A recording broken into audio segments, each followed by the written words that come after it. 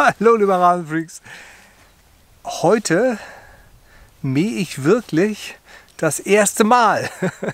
Und wir haben den 23. März und es wird endlich wärmer. Es wird endlich wärmer. Wir haben jetzt gerade mal so ein bisschen Sommer, ein bisschen Sonne. Wir haben jetzt gerade mal so ein bisschen Sonne. Und die Südkante braucht jetzt wirklich dringend den ersten Schnitt. Ja, lieber Rasenfreaks, warum nehme ich jetzt meinen ATCO? Der ist einfach ein bisschen älter und ein bisschen robuster. Und ich habe natürlich jetzt seit Ewigkeiten nicht gemäht. Und jetzt gibt es natürlich hier sehr, sehr viele Wurmhäufchen. Können wir euch noch mal zeigen. Ganz viele Wurmhäufchen, das ist schon heftig. Ja, hier sieht man das sehr schön. Die ganzen Wurmhäufchen, wie er sich hier zwischen den Gräsern rausbohrt. Das sind schon teilweise heftige Hügel. Ich habe ja schon so ein bisschen Sorge, dass durch die organische Düngung das dieses Jahr relativ schlimm wird. Und der ATCO hat vorne so eine schöne Drahtbürste, so Drahtzinken.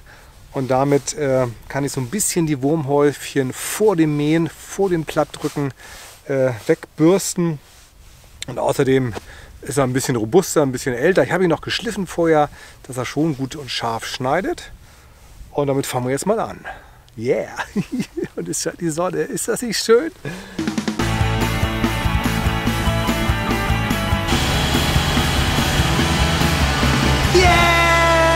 So, für diejenigen, die das noch nicht kennen, hier beim ATCO oder ALLETT heißen die ja heute, das ist hier diese Drahtbürste.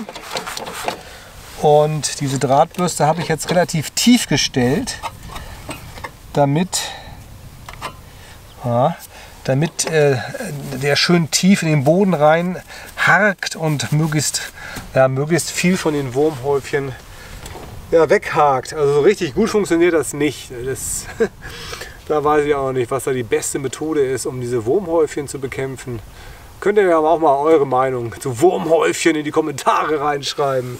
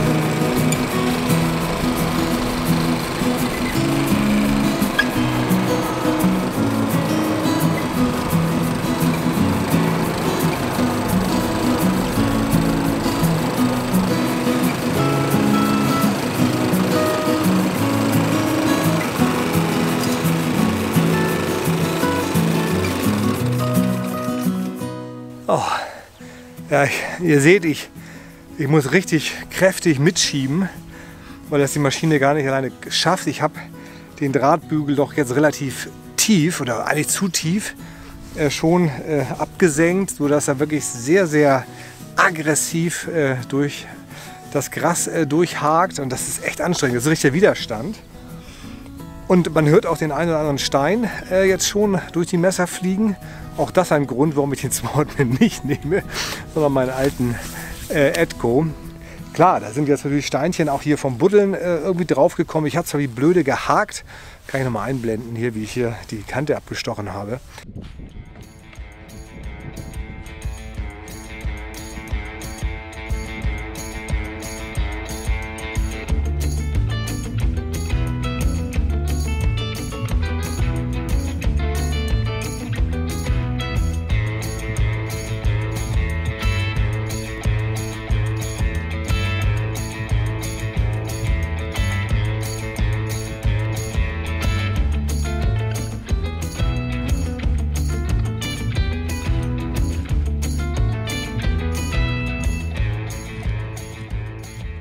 Aber das ein oder andere Steinchen habe ich nicht erwischt und deswegen ist es gut, halt erstmal nicht gleich mit der besten Maschine zu mähen.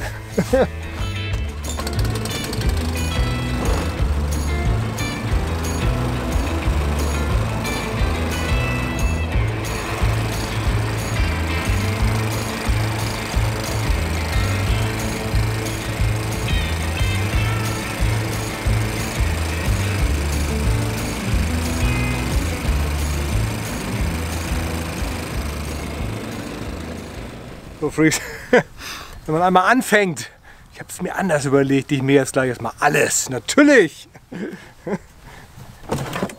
Nur die Südkante, hier schon schön, schönen Schnitt schon hier.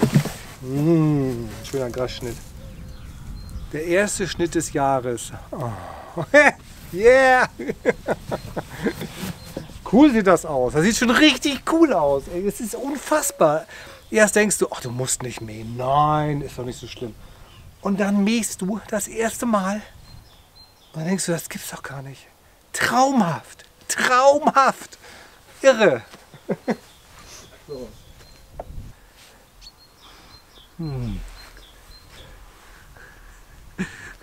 Es riecht schon, Freaks. Endlich. Endlich kommt der Frühling. Hoffentlich kommt der Frühling endlich. Oh. Ja, guck mal, noch einiges stehen gelassen. Ich gehe gleich nochmal rüber. Ja. Der Schnitt ist noch nicht so optimal. Es ist sehr ungleichmäßig. Durch die sehr stark unterschiedlichen Halme sind auch einige noch ziemlich lang. Also müsst ihr noch dreimal rüber mähen. Und die Höhe, ja, so zwischen 15 und 20, kann man noch nicht so ganz genau sagen. Ja, so also bis 20, ungefähr 20 Zentimeter. 20 Millimeter, Mensch, Freak. Also so um die 20 Millimeter haben wir. Ein paar liegen noch so bei 25 bis 30 Millimeter. Naja, hat noch nicht so ganz gut alle weggeschnitten.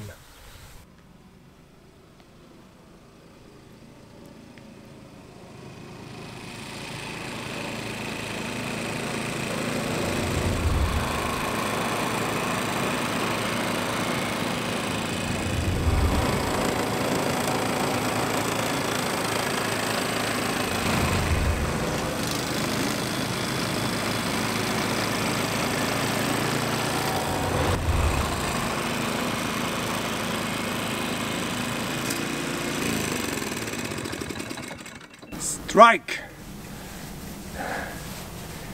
Oh. Oh.